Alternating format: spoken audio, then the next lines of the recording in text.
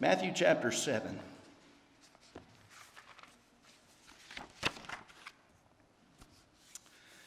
I like the story about a guy who was at the bar. He was leaving the bar and he knew he was too drunk to drive home. And so he decided he'd just walk home. And it's kind of in the town square, and his home was located on the opposite end of the square from where he had been and had gotten so inebriated. And in the middle of the town square was the town's cemetery. And this cemetery, they had just dug a fresh grave for a funeral following the next day. And it's dark. But he thinks to himself, I can save time by cutting across the cemetery to get home. And wouldn't you know it, as he's walking through the cemetery, without seeing it, he falls into the grave. And he tried for a while to claw his way out. He couldn't jump high enough. He couldn't reach to the ledge to pull himself out. So he said, I'll just throw my coat over me and I'll sleep here for the night. Then somebody in the morning will see me and get me out. Wouldn't you know it that there was a guy just walking around town that evening, and he thought, I think I'll just take a stroll around the square. And he thought, I'm going to walk through the cemetery. The gate's open for some reason. I'm going to walk through there. And he falls into the same hole. And he knows that he's in trouble, and he's clawing his way out. He's trying to get leverage. He just can't get a hold of the side of the dirt, keeps crumbling on him. And after about 2 or 3 minutes of exerting all this energy and sweating, he feels a hand on his shoulder. And the voice behind says, you might as well give it up, buddy. You're never going to get out of here. But he did. What motivates you? Let me ask this question this morning. How are you doing? I mean, how are you doing? I'm talking to you personally. So much of what I preach on, and I've reflected on this lately about some of my sermons, and I've been not really in a series in a while, but I've been thinking about collectively how we're all in this together. How many of you have heard that expression? We're all in this together. This morning I'm going to do it a little different. I'm going to ask you about you. There are some times, do you know, there are some times that you're not in it together with everybody else. And while that might be confusing and daunting and somewhat embarrassing and maybe feels lonely, on the other hand, sometimes it's a good thing I'm not like everybody else, you know? It's a good thing I'm not in the situation everybody else is in, and you can start thinking about your blessings and how well off you are. You can always think of somebody that has worse circumstances than yourself. There's always someone worse off than you. And I know that my sermons have lately been how we as a church do this, how we as a group do this, how we as a nation or a community, we're all in this together, but there are times that you're not in it together. And that can be a good thing. We're going to look at Matthew chapter 7, beginning in verse 13. And it's a long reading, so I'm going to have you engage with me in this reading, as I sometimes do, pausing and prompting for you to say the word that comes next. Are you ready? Okay, this is going to flop. Are you ready? Okay, we might have a go of this. Here we go. Enter through the narrow what? For wide is the gate, and broad is the road that leads to destruction, and many enter through it. But small is the gate, and narrow the road that leads to life, and only a few find it. Watch out for false. They come to you in sheep's, but inwardly they are ferocious. By their fruit you will recognize them. Do people pick grapes from thorn bushes or figs from thistles? Likewise, every good tree bears good what? But a bad tree bears bad fruit. A good tree cannot bear bad fruit, and a bad tree cannot bear good. Every tree that does not bear good fruit is cut down and thrown into the fire. Thus, by their fruit you will recognize them. Not everyone who says to me, Lord, Lord, will enter the kingdom of but only the one who does the will of my who is in heaven. Many will say to me on that day, Lord, Lord, did we not prophesy in your drive out demons and in your perform many miracles? Then I will tell them plainly, I never knew you. Away from me, you what? Verse 24, therefore everyone who hears these words of mine and puts them into practice is like a wise man who built his house on the what?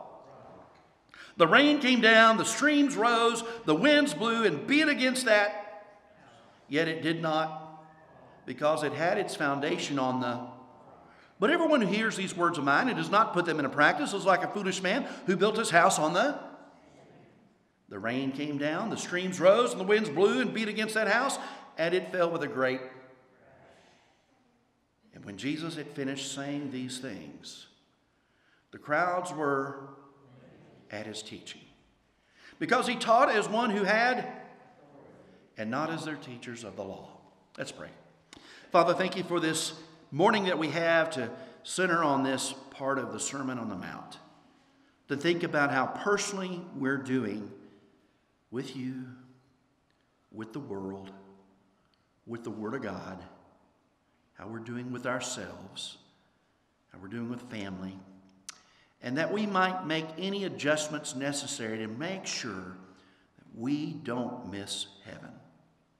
This is our prayer in Jesus' name. Amen. This is the conclusion of the Sermon on the Mount. Jesus never closed a sermon with, shall we stand and sing? But he always left us with an action take-home point. Several, actually. And he prompted questions that you and I ought to be asking ourselves, because he wants this to be real life stuff. There's a so what factor when listening to Jesus' sermons. He would not just teach you a point about life. He would imply with whatever ordinary, everyday example he'd give as a parable that there was an application for you and for me in that teaching. Yeah, the mustard seed is small. Jesus said it's a fact. It's small. But what's that mean to you? What's that mean to me? That's where he wanted us to be practical and apply faith as small as a mustard seed would do what? Move what? Mountains. Mountains. And there are some questions, and Jesus is really good about asking questions. Anytime he was ever being cornered, he would ask a question back. He would turn the table. But Jesus would know how to also ask questions in his rhetoric to imply that there's something he wants, that he expects of us. In that question, we should know the answer. And while there might be some stated questions or maybe not stated questions, I think there are questions, especially from this section, that we ought to be asking ourselves given what Jesus has just taught on. Because here's the thing, Jesus is very concerned that there will be people, while they may think they're right, they may think they are well informed, may think that they have the right motive, will in some way, somehow, miss heaven. And the very first part that we read is about people that are going to miss heaven. And later on down, he's going to talk about how some people that are going to miss heaven didn't realize they were going to miss heaven. Probably just about everybody you know, if you were to ask them, are you going to go to heaven? They'd like to think that they are. At least they want to. Don't you agree? Do you want to go to heaven? Would you like to think that you are going to heaven? I would hope that you do.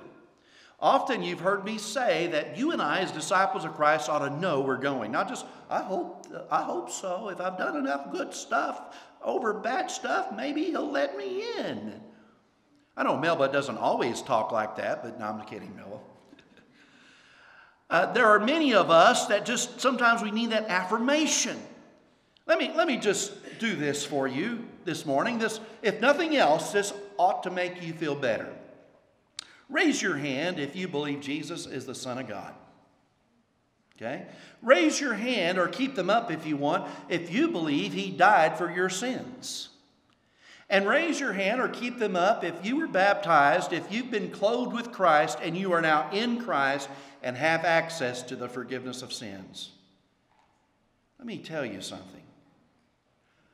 You're going to heaven.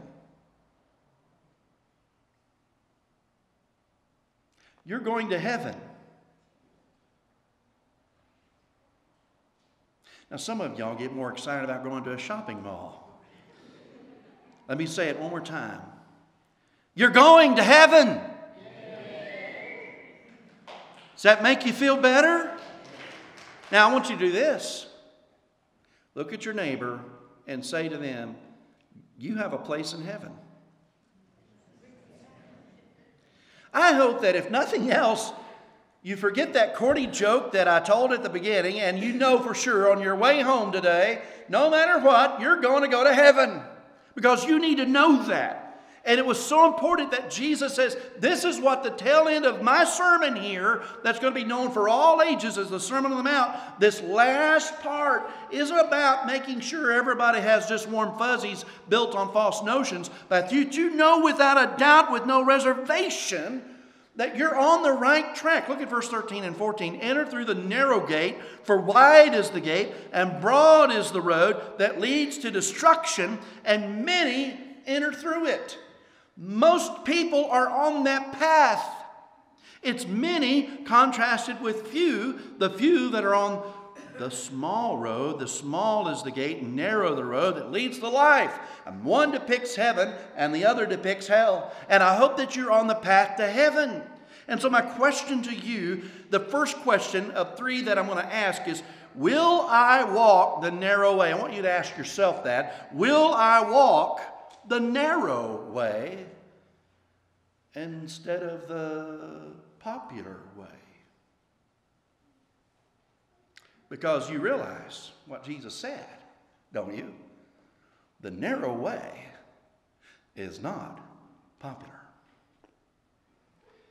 This is the true test of self-denial, a part of the cost of discipleship when Jesus said, any man who follows me must first what? Deny himself, take up his cross, and follow me.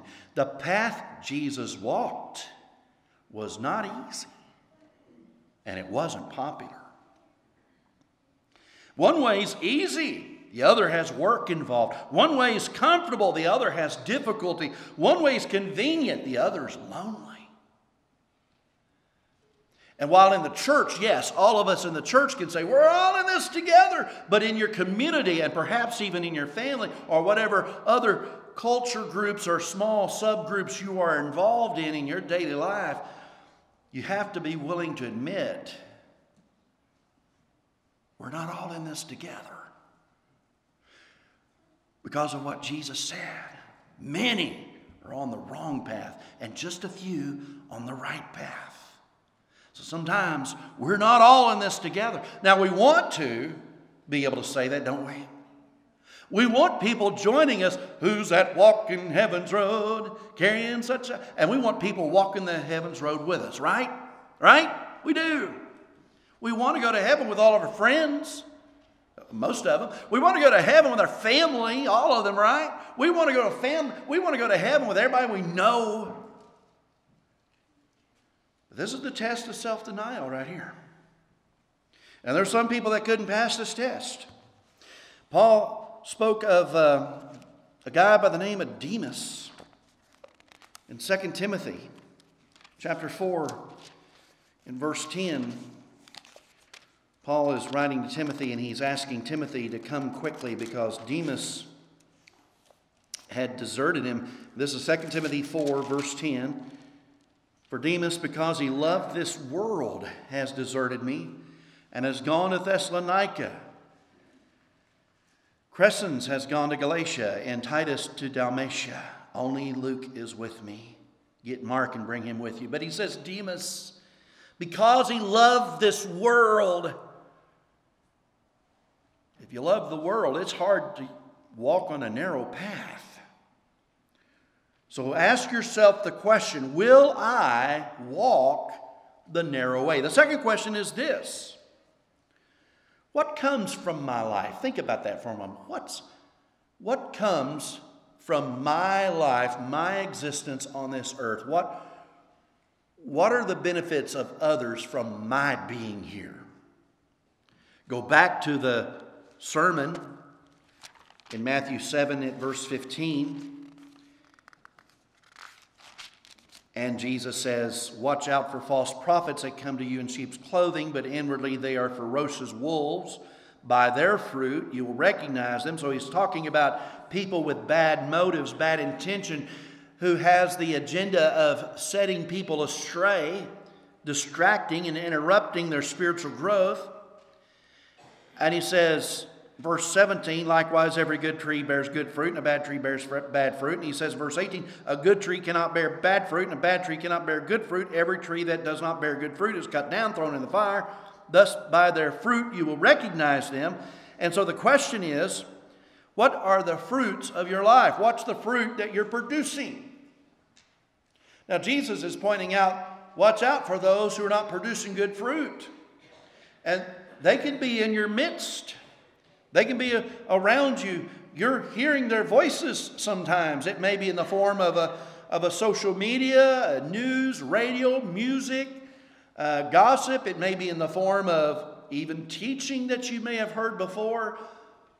Because there was false teaching, and Jesus is saying you need to be very aware of that. But if you read between the lines, there's the implied point that Jesus wants all of us to make sure that what's coming out of our mouth, what's coming out of our life, what's coming out of our being here is good fruit, right?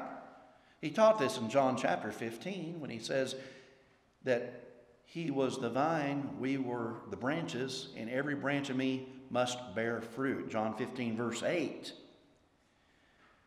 There's fruit bearing that needs to be in our life. That's growth. That's development. That's positive results. You can take a look at 2 Peter chapter 1, and you can read those virtues that you're to add to your life.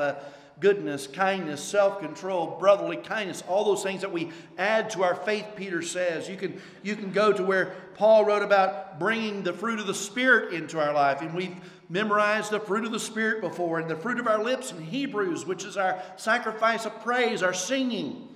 And the fruit of holiness, according to Romans 6:32, or the fruit of God's works, Colossians 1:10. And of course, I think also bearing much fruit is involving our lives in the reaching out to lost souls and bringing them to be where we are. So what comes from my life is the second question. Will I walk the narrow way, and what's coming from my life? The third question is this: am I doing as well as I am saying? Am I doing as well as I'm saying? Look at verse 21. Not everyone who says to me, Lord, Lord, will enter the kingdom of heaven. He says in verse 22, many will say to me on that day, Lord, Lord. In verse 24, we read, therefore everyone who hears these words of mine and puts them into practice is like a wise man who built his house on the rock. Verse 26, everyone who hears these words of mine and does not put them into practice is like a foolish man built his house on the sand. Verse 28, Jesus finished saying these things. The crowds were amazed at his teaching because he taught as one who had authority, not as their teachers of the law. What is his point? You see, he's contrasting the ones that say, Lord, Lord, they're saying this. Lord, we did this, we did that. And the Lord says, I'm going to say to them, depart from me. But those who are hearing my words and putting them into practice, I will be to them like the rock that they're building their house on. And he says, this will be the case for every one of you who is not just saying, but they're doing. They're doing. They're putting action to their words. They are obedient to what they're professing. They're practicing what they're preaching. They're committed not just by mouth alone, but their lives are involved in it. And Jesus said, That vain worship was when people come here and they honor me with their lips, but their hearts are far from me. And Jesus expects us to have all of our being involved in this narrow walk of discipleship. One of the verses I shared with you last Sunday in that sermon, Can't We All Just Get Along, was the Colossians 3:17. Whatever you do in word or deed, what you say or what you do, in other words, do all in the name of the, you remember this? Lord. Whatever it is. It's the test of obedience. James says, do not merely listen to the word and so deceive yourselves. Don't you feel like that back in Matthew 7:21, these people who are coming up to Jesus saying, Lord, Lord, haven't we done this? Haven't we done that? Don't you feel like they had deceived themselves thinking that they were right, but they weren't? And James goes on to say, and so deceive yourselves, do what it says. Don't merely listen to the word, do what it says. You ever gone to your neighbor, got into a discussion, and you bring up a verse and, oh yeah, my Bible says this. I know it says that. Well, have you done that? Well, I know that it says that. I believe it says that. I believe that. But have you done that? Am I doing as well as I'm saying? So, in this sermon, not this sermon, but this sermon of Matthew 5, 6, and 7, the Sermon on the Mount, one of the biggest questions Jesus asked, it's early on in this chapter, it's not in the text that we read this morning, but he's asked, will your righteousness be different than the righteousness of everybody else? What more are you willing to do than others? You see, the way that we grow a church, the way that we grow individually, the way that we follow Jesus all the way to the finish line is not by talking it and saying it. It's not just by singing it either. It's when we actually live it and do it. That's where it happens. How are you doing? That was my question I first asked. How are you doing? Are you walking the narrow way? Are you willing to do that? What's coming from your life? And are you doing as well as you were saying? And this morning, if you can see that within yourself, maybe I don't match up to where I need to be, I'm here to motivate you. I'm the guy in the grave with you. Okay, I'm the drunk. I'm maybe not a comparable thing. But I'm the guy in the grave with you, putting my hand on the back of your shoulder so you can get yourself out of from where you're at right now. So you can move on and grow. To move forward in this life. To make 2021 a great year. You may not be in this all together with everybody else, because again, it's not that popular. But if you're willing to make some changes today, and you see the need to make some changes, and you need to express that in front of your church family, this is a time now that we will get behind you, support you, and reinforce whatever we need to do to help you become greater than you are now. Won't you come as together we stand and sing?